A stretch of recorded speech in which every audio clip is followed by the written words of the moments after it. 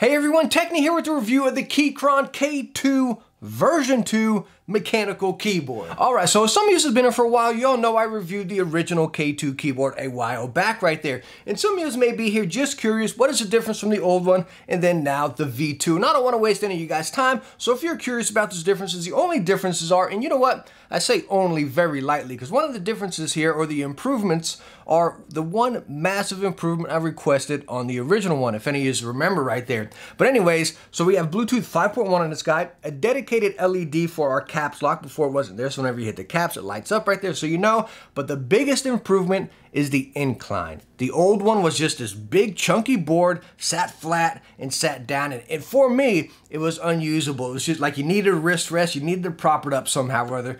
But anyways, you have that dedicated, implemented ergonomic incline on this guy and some pop-out feet as well. But anyways, if you're still here to check out this keyboard, let's take a look at it. So inside your box, you can get a manual and then a quick start postcard right here that kind of gives you all the shortcuts. Very handy, especially if you decide to change your keycaps on this guy. You can get your detachable USB-C cable. As you can see, it has that L bracket right there, nice heavy duty and braided. You can get a keycap puller here, and then some replacement keycaps if you want to set it up to like a Windows layout right there. It comes out of the box set up in a Mac layout with your command and options. And then of course you get your keyboard with a dust cover. So let's go and talk about that number one improvement. I'm probably doing this too wrong, right? I think I'm supposed to save the best for last, right? So you guys stick around for longer than 3 minutes. But anyways, I gotta talk about the best improvement here because it is just absolutely phenomenal. And it completed the board. Again, if you go back and watch my old video, I recommend you not, because I learned a lot since then.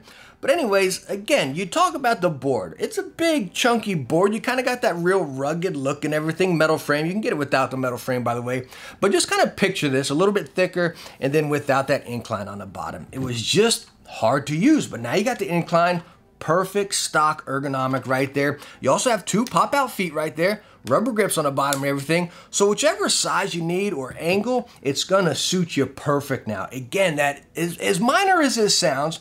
Like you kind of sit here like, well, why wasn't it done on the first one? You know what I mean? Sure, it should have been, I agree, But again, it's nice that we now have this, and it's such a great improvement. So now talking about the layout of the K2 right here, the perfect layout, I believe, for again, a productive keyboard or a gaming keyboard right there. You have all your functions and features on it.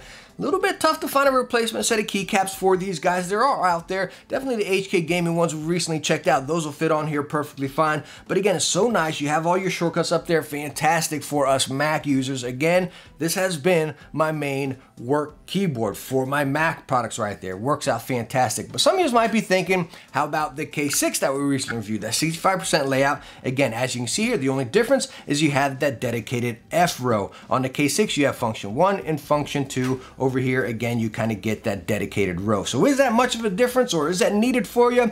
Again, it's personal preferences for you to decide right there. I like the K2, how you have the settings right there and your shortcuts, bam, right there at your fingers. Now, as far as using the Keychron K2 or pretty much any Keychron keyboard, same controls on the side over here. You have Bluetooth off and then cable, and then Windows, Android, and then Mac over here. USB connection on the side, which is why that cable comes angled. So kind of a stinker if you use custom cables. It will stick out a little bit right there. But again, those are our controls. Very simple to use. I love it. And as far as setting up Bluetooth, it's function 1, 2, or 3 as far as the 3 devices you have right there, and it syncs up perfectly, instantly right to all of my Apple products, whether it be an iPad, an iPhone, or an iMac right there. But now one stinker I noticed about the Bluetooth right here, or maybe it's just the keyboard or whatever, it goes into that sleep mode and shuts itself down after you're not using it for a certain amount of time. And whenever I press a key to wake it back up, it takes a second, bam, and then it's up. It's like it's not taking up my whole day. Seriously, it's probably like a second, and then it registers being active there. Now, kind of remembering about that Logitech G915 TKL we recently reviewed, the one thing I loved about that is instantly when you press a key right there, it's automatically right on your screen, no waiting or anything like that. So again, as cheesy as that sounds, a little bit of a stinker. Now you do also have RGB on the K2 right here, and you control it right by the light button on the top right there. Now let me tell you what, me personally, me complaining here, I don't like that stinking light button now. I used to like it, but I don't like it now because I accidentally press it. And again, to get to my solid color, if you cycle the RGB, it goes right back to that preset white. So then I got to cycle it all the way back to my solid color, then get it back to my red. So again, it just annoyed me because I'd accidentally press it and then I have to cycle through and then get it set back to my solid again. me complaining here totally, but again, it just drove me crazy. Now you can get the K2 with PBT keycaps. I believe there's only maybe 1 or 2 different variations of the color on it. They look pretty cool, kind of dark color, but again, it's only a $10 increase for that. So I think that is a well worth upgrade. Again, if it's something you want, you get to pick, but again, it's only $10 to upgrade. Now, as far as the keycaps on the K2 here, they are the basic ABS keycaps, a little bit high pitched sound on them. We are using Keychron red switches here.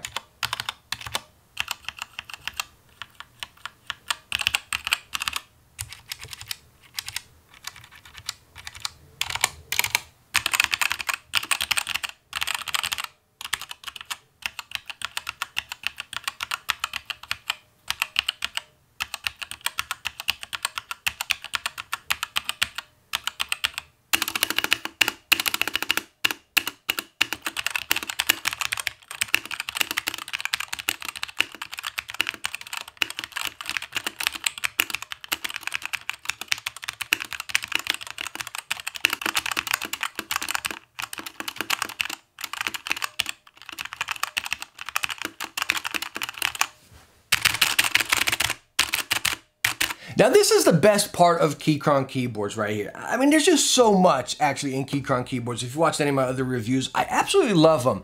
The value, the build, the quality, the features, the simplicity, everything just screams it right here, right? This keyboard here comes in at $100. It got Keychron red switches. And again, with that metal frame on it, it just gives it that girth. It's not flexing, it's not bowing, nothing like that. It's a solid keyboard.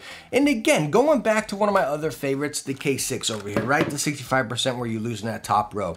Comes out at the same price. You're talking $89, $99. Again, you can get it down to, I believe, $69 without the metal frame, without the RGB and stuff like that. K6, hot swap around $100 price range. K2 is not hot swap. But the K2, you can get $100 and get it right with some PBT keycaps. That is awesome right there with the PBT keycaps. Now, you only have, I believe, 2 styles to choose from for the PBT. Or like I stated, you can get a replacement keycap, some of those HK Gaming ones we just recently reviewed.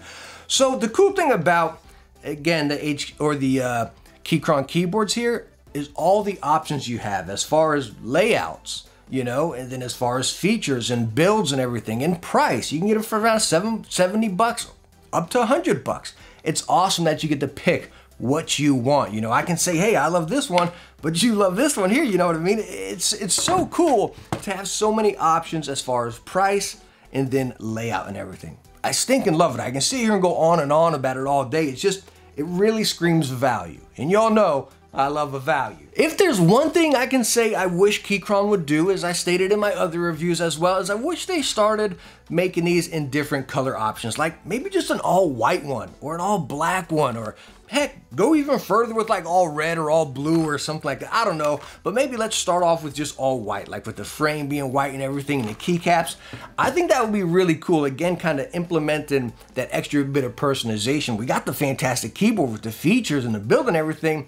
Now let's bring in that personalization, add another $20.